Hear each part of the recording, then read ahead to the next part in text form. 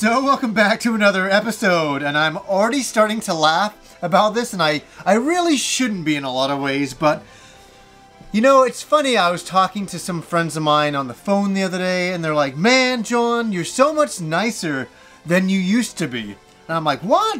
Really? Was I that much of an asshole? And they're like, you used to be the biggest asshole back in the day. And I was like, wow, and I started to kind of go backwards in time and think about all of these things. And we're talking many years ago. Some of these stories are from like 28 years ago when I was like, 15, 16 years old. I don't know, I had a bit of an attitude problem because I was just a young, punky, idiot teenager, like hormones kind of going on and just being a fuckhead to his friends. I was always super nice to my girlfriends and girls, but to guys, I was an asshole.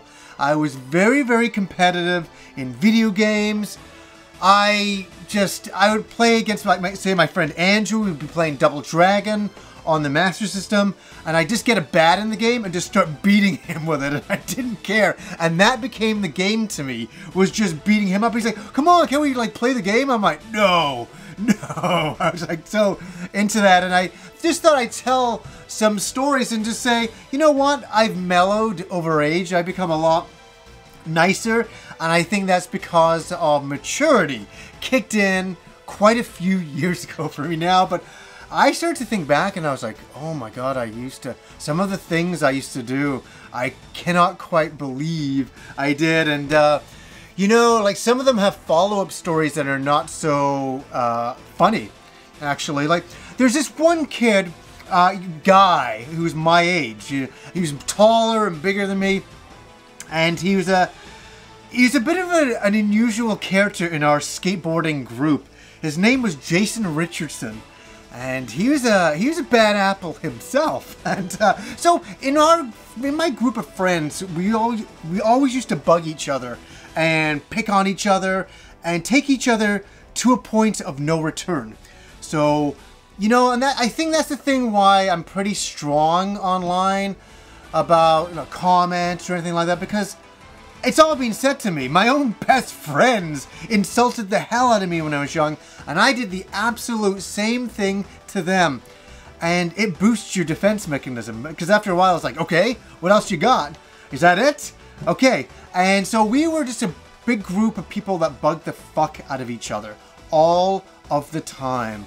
And we became very, very tough because of it. But so this one guy, Jason Richardson, he was just such a dumb fucking asshole, and he was a kleptomaniac beyond reality. This guy stole so much stuff.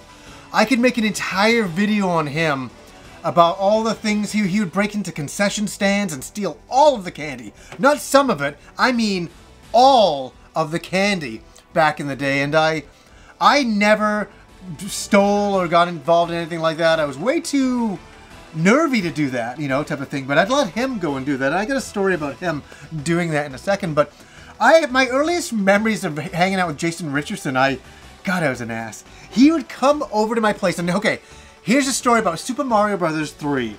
I had gone to my local mall, just one store over from where I bought Dynamite Ducks, but they were selling Super Mario Bros. 3, the import version with an adapter. And this is before the American version came out. And I went up and I spent like $100 back then. And that was a lot of money. It's not a lot of money now. So could you imagine it back then? And so I got the game. And I quite literally was became even a very popular guy in the neighborhood. Everybody wanted to come over to play Super Mario Bros. 3. And for anybody else, they could easily come into my place and play it. Especially my friend Andrew. Anybody like that, no problem. But Jason Richardson, I remember him knocking on my door, and this guy's a kleptomaniac. You really didn't want him too much around you. And he's like, hey, I heard you got Super Mario Bros. 3. And I'm like, yeah. And he's like, oh, can I play it? I'm like, no. And he's like, oh, well, how can I, what can I do to play it? I'm like, okay, go up to the mall. This is way up the road. I said, get me a packet of dill pickle chips, a crispy crunch, And what was the other thing? Oh, and a Diet Pepsi. It was those three things. Dill pickle chips, Crispy Crunch, and a Diet Pepsi. I don't even know why I drank Diet Pepsi. I like Diet Pepsi back then. I haven't drank it in years. I said, you bring me those three things and I'll let you in and you can play. And he's like, oh, okay, okay. So off up the street he went. I guess he went to 7-Eleven. I don't think he bought this stuff. I think he acquired it through his hands. And so all of a sudden, must have been about half an hour later, he's knocking my door. I open it up.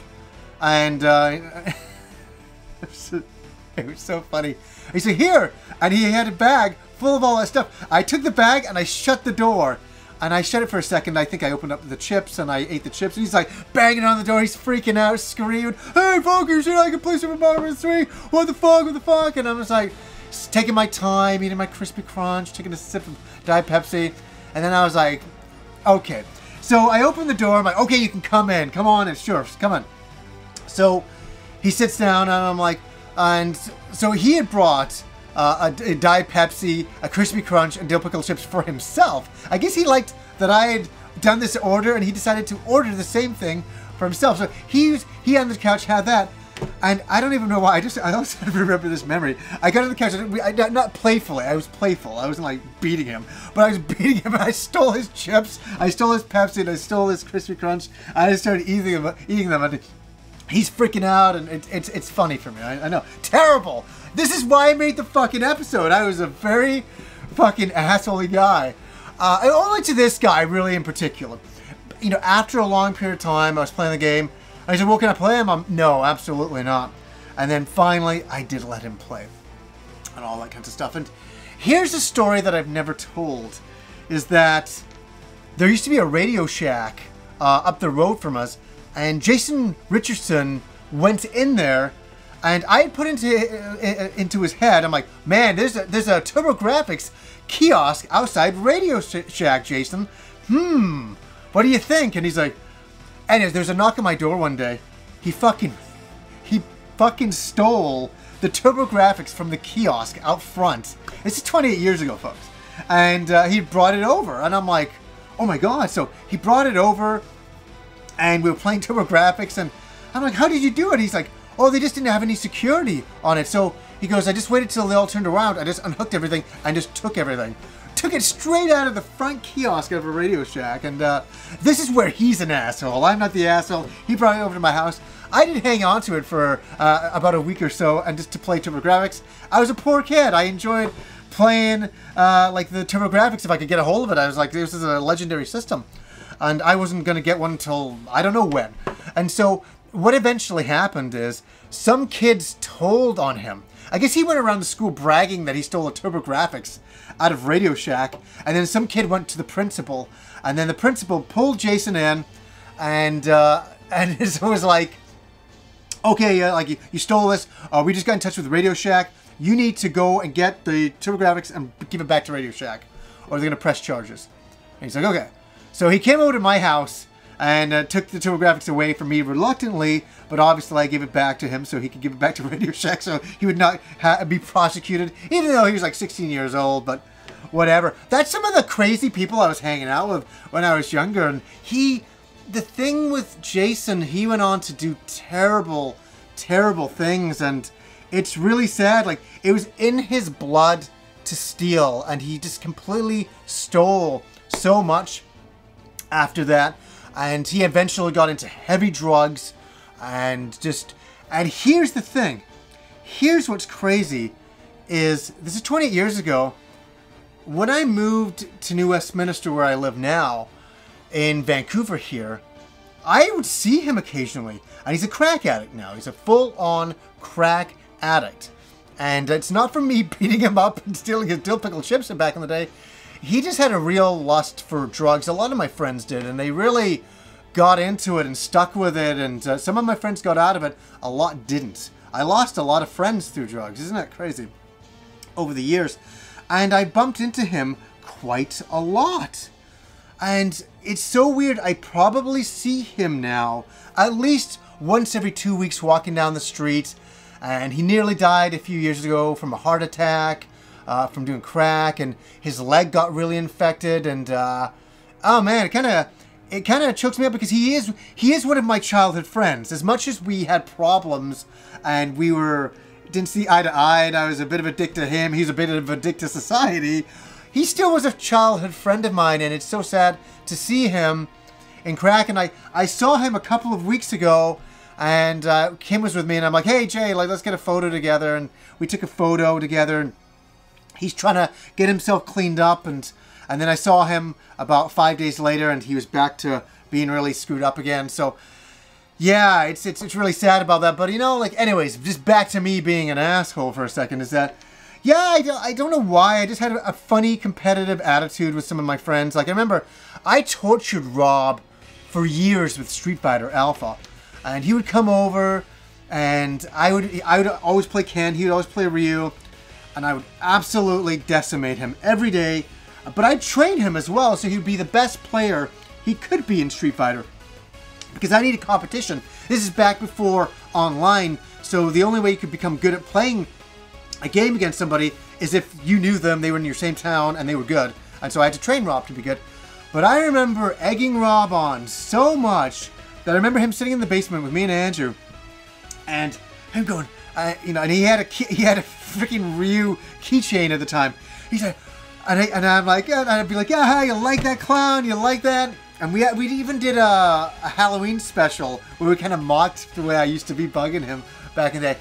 But this one day, it was like 11:30 in the morning. My friend Andrew's in the basement, me and Rob, and I bugged Rob so much about losing and just egged him on and all that he just ripped off the Ryu necklace and he threw it at the PlayStation. He goes, I had it. I've had enough of this shit. I'm not fucking taking it anymore. I'm not taking it from you anymore. Fuck you. And he fucking ran upstairs, because I lived in the old house, and he ran out of the basement to the front door, and he goes, fuck you, and he slammed the door.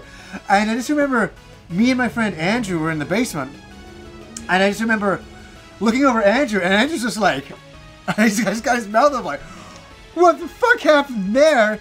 And then I just started laughing hysterically, because that's the kind of person I used to be back in the day. And it's so funny how much nicer I become over the years. I've become a lot more chilled out. If I beat somebody now, I'm like, there, sorry about that.